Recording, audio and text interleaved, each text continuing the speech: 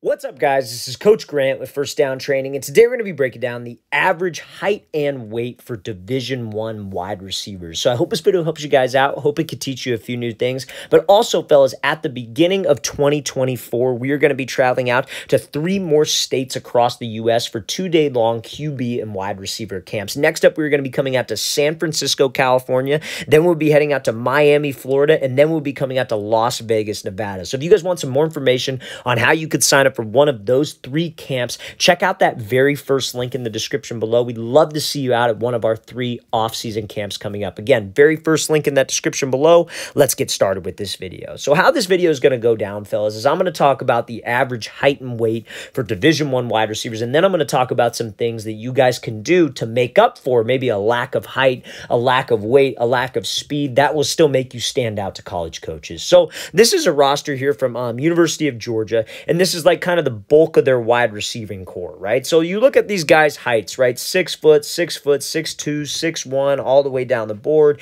And their weight range is anywhere from, 183 to like 200 pounds, right? So this is kind of the criteria, I guess you can say. I wouldn't pay too much attention to the weight.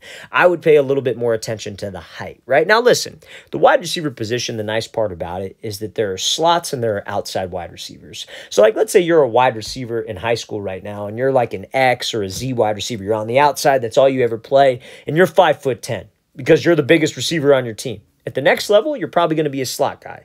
If you're 6'2" and above, or 6'1" and above, maybe I could say, you're going to be probably an outside guy, right? It's just, honestly, that's the nice part about receiver, is that there are a lot of different spots for us. I would say the average height is probably anywhere from 5'10" to 6'5" plus, right? That's where you want to try to be. That's the range that you want to try to be. And obviously you can't control your height. So it's kind of naive for us to say try to be, because you can't control it. You're either going to be tall or you're not going to be tall. But if you're not tall and you don't fit the mold, you don't pass the eye test, if you will, there are some things that you can do to stand out to a college coach. And that's what I want to discuss with these next few clips that we are going to show. Now, one other thing I want to add about the weight here, guys. When everybody knows this, when you get to college, they will put weight on you. 100% guarantee. If you don't weigh in a lot, they're going to make sure that you will weigh in a lot. So if you're like 175 pounds, don't be that guy that's like, oh no, I'm 175. Like, guys, if you're the best receiver on the field, they don't care how much you weigh. Look at Travis Hunter. Look at Devontae Smith. Those are perfect examples of guys that had all the other attributes except maybe weight, except maybe size, and they still were able to make it work. So you need to focus. Obviously, you want to be as heavy as possible, but you don't want to be stressed out about it. You're trying to gain all this unhealthy weight that's going to slow you down, lower your body fat percentage, because again, fellas, they honestly, like, if they need to put weight on you, they will put weight on you. Ask anybody that's ever played college football. They will tell you that exact same thing. So now, what can you do to make up for a lack in size? So this is a wide receiver, plays at the University of Dartmouth, I believe. So now, thing about this is that when you're on the smaller side of things, you need certain attributes of your game, certain skills that you have that are going to make you stand out from the rest. The 6'5" guy, you need to do the things that he's not willing to do, or maybe that he doesn't do with his game. And the first one I want to talk about is having a high football IQ. So this is a great example of a high football IQ release on a fade route. So let's talk about this, right? So we got this inside shade press coverage look, and a big part of being a shorter wide receiver, a smaller wide receiver, is knowing how to run your routes. Because again, you're not going to pass an eye test. If you're short, if you're 5'9", 5'8", like, no college coach is going to look at you and say, hey, that's a college football player. That's a D1 player. They're going to look at you and say, he's a little small. He's a little undersized. How you're going to turn some heads at a camp on film is how you run routes. And I think 50% of running routes is knowing how to run the route,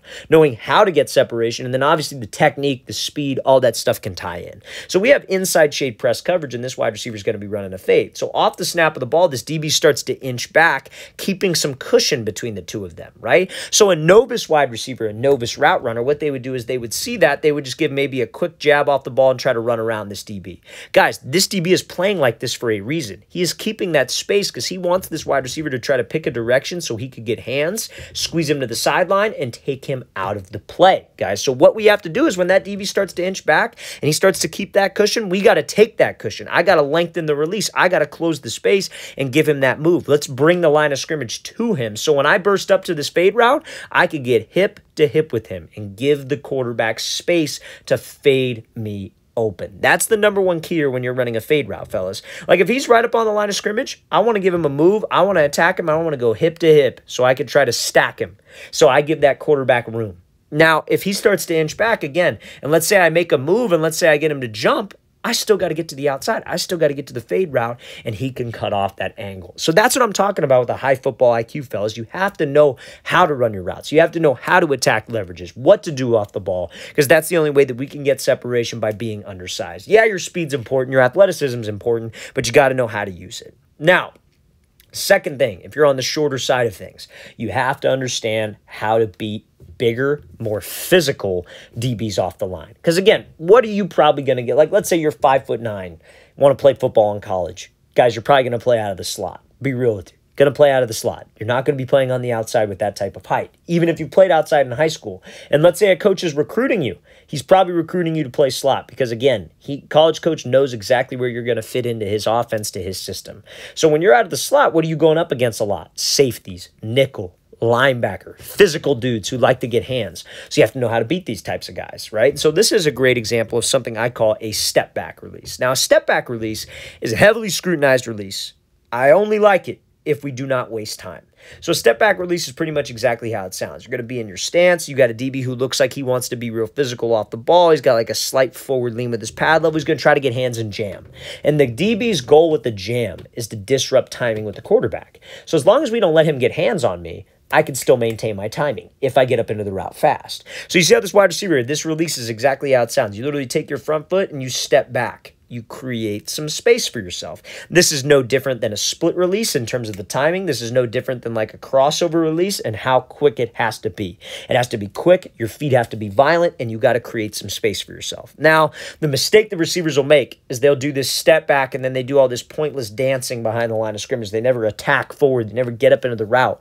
You have to get up into the route if you're going to do this step back. I promise you, a coach will rip you if you do this step back and you waste time. If you step back and go right now, he's not going to rip you as long as you keep timing with the quarterback. And that's, again, that attention to detail that as a smaller guy you need. So to be able to take care of some of these bigger guys, fellas, doing that step back release, maybe doing a split release is a great way to create some space for yourself so you can stand out. Now, next thing I want to talk about in regards to slower wide receivers, well, not even so much slower, shorter wide receivers, smaller wide receivers, what you can do to make up for maybe that lack of like height, lack of weight, is running great routes. And by running great routes, I mean you need violent change of direction. So what do I mean by violent change of direction? So this is going to be a whip route here from Xavier Worthy out of the University of Texas. And this is a great example of the faster you get into a break, the faster you are going to get out of a break. So I'll tell you this, there's a classic interview with Nick Saban, and he is, again, head coach Alabama. They got some of the best wide receivers, best route runners that go through that school. Devontae Smith, Jerry Jeudy, just to name a few, Julio Jones, Amari Cooper, all those guys, great route runners, right? So they asked him, what do you guys look for in wide receivers? And he said what they're looking for is smoothness in and smoothness out of the break. How well do they get into their breaks and how well do they get out of their breaks, right? And it's funny because that's why some of the best route runners end up going there. And so for you to stand out to a coach of that caliber, you need that type of skill. You need that smoothness in and that smoothness out. So this is a great example of a whip route here. So anytime that you guys are running a double move, right, whether it's a whip, or a single move, whether it's a comeback, you are always trying to sell something with your route. On a whip, you were trying to sell a slant. On a comeback, you were trying to sell a fade. We're trying to make the DB believe I'm doing something, then I do something opposite, right? That's the name of the game when it comes to running routes. So when you sell those routes, you have to do a couple things. You got to make sure that you run hard. Whether you're running a comeback or a whip, you got to run full speed. It's a controlled full speed. It's not like an out of control full speed, but it's pretty much for the most part full speed. You're going 100%, just being under control. Second thing, you want to make sure you maintain stride. You don't want to break to this whip and take all these choppy steps, giving away the break. And you don't want to change your pad level or your body language. You break, your body language stays the same, and you trust your hip drop, aka the smoothness, quote unquote, into the break. That will help you get out of the break with some quote unquote smoothness. So when you go into this route, guys, you have to change direction violently. What do I mean by violently? I mean that you were trying to bring your chest to your quads as fast as you can. A phrase that I used to say is you want to bring your chin to your knee. I felt like that chin to knee phrase caused a lot of wide receivers to lean too far forward. If you think chest to quad, That will sit your butt down. That will put you in explosive position. And the quicker you get into a break, aka the more violent you get into a break, the quicker you will get out of the break and be able to accelerate out. So you have to have that type of change of direction, fellas, if you want to stand out to a college coach when you're shorter, when you're not as big. Because again, that's what they're looking for. They're looking for the best receivers on the field. They're not looking for bodybuilders. They're not looking for basketball players. They want the best receivers on the field. So that's what you got to understand. You got to know how to beat press. You got to know how to be physical guys, but you also got to get in and out of your routes. Now, the next thing that I want to talk about for shorter wide receivers is creativity, right? So we don't necessarily have the luxury of the big 6'4", 6'5" guy. Hey, I'm just going to run around you. Or, hey, I'm just going to run to the back of the end zone, throw a jump ball. I'm going to go get it. You got to get separation with your creativity, with how you run routes. And this is a perfect example of that. So this wide receiver is running a comeback route on the goal line. He peeks back to sell a goal line fade, drops this thing off, and wins on that comeback route. So let's talk about it, right? He takes this outside release. You're on the goal line. Remember what I said. You are always trying to sell something with your routes, right? So if you're running a comeback, you were trying to sell a fade. You were running a whip route, you were trying to sell a slant before you whip back out. Now, again, this is where the creativity element comes into play because you got to have something extra to your game to stand out amongst the tall eye test guys. And by eye test guys, I mean 6'2" and above at the receiver position, who are fast, who weigh a lot. You got to have some things that stand out. So creativity is a great way to do that. So again, he's not going to get this DB to overcommit his hips and fully turn by just running hard, running in full stride, and keeping good body language. In the red zone, because what's a DB not threatened by in the red zone? A deep fade. He's threatened by a goal line fade, but not a deep fade. So that's not going to do you any good, but this is where the creativity comes into play. Instead of selling the fade with his speed, he sells it with those eyes. He starts to look back for the ball, making this DB think that, oh, goal line fade, back pylon, then he drops this thing right off, and then he's able to get that separation. Those are some of the things that you need to add to your game, fellas. If you feel that you're getting overlooked, if you feel your size is kind of holding you back a little bit, try to add some of this stuff to your routes. Create that separation. Be able to run good routes. Get in and out of your breaks fast. Be able to beat the physical press DBs. All the things that we have talked about will help you stand out not only to a college coach, but also your high school coach who you want to try to impress to be able to get on the field. Now, next thing that I think will impress, if you're a short guy, and again, you got to do all the little things right. And you got to do the things that the 6'4", 6'5", 4-star, whatever athlete doesn't want to do.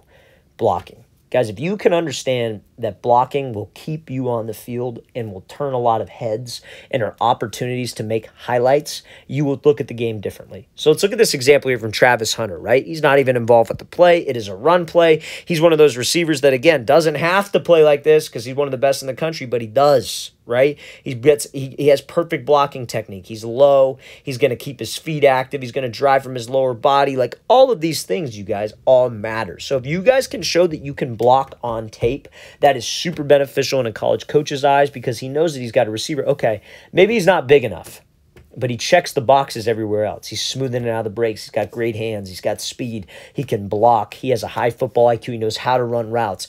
All of those things, guys, is what will make you stand out to a coach if you lack that height and weight. And remember, there's a big, wide range of average height and weight for wide receivers. So if you can fall in that range and do all these things, you're a shoo-in for somebody to at least take a chance on you. So this is a great example of blocking technique here from Travis Hunter. It's something all short guys should try to add to their skills. All right, fellas, really want to thank you for watching. I really appreciate it. If you have any questions at all, don't hesitate to leave those in the comment section below. Always appreciate the feedback. It's always great to hear from you guys. And again, fellas, if you would like to come out and train with us when we are in San Francisco, California, Miami, Florida, and Las Vegas, Nevada, check out that very first link in the description below. We'd love to see you out at one of our camps. I'll see you guys next time.